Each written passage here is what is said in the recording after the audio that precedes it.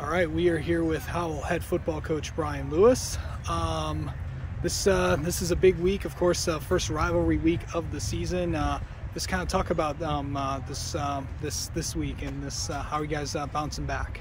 Yeah, battle for M59. So there's no bounce back to get up for this week, right? Howell Hartland, great history, great tradition. So we're excited to be a part of it. And we're excited to go play for the green and gold. All right. Of course, this game, this rivalry, what's it just like to be, I know you've been a part of several different rivalries at many stops that you've had, but nothing like it, right?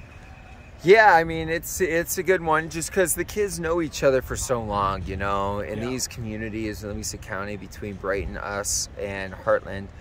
These kids have been playing against each other forever in multiple sports, right? It's kind of those three big schools in our county tend to play basketball, baseball, football, obviously, and then they play together, depending on travel leagues and whatnot.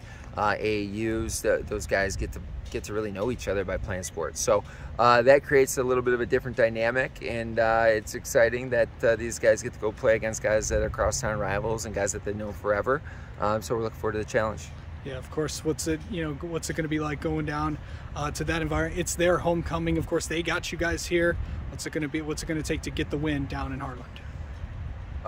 Yeah, we got to stay together, all those good things. Got to protect the football. You're always going to hear me say that, right? One stat directly correlates to winning and losing in football, and that's turnovers. So got to take care of the football, got to play together, got to, be on our P's and Q's, man, and let's go take care of business. All right.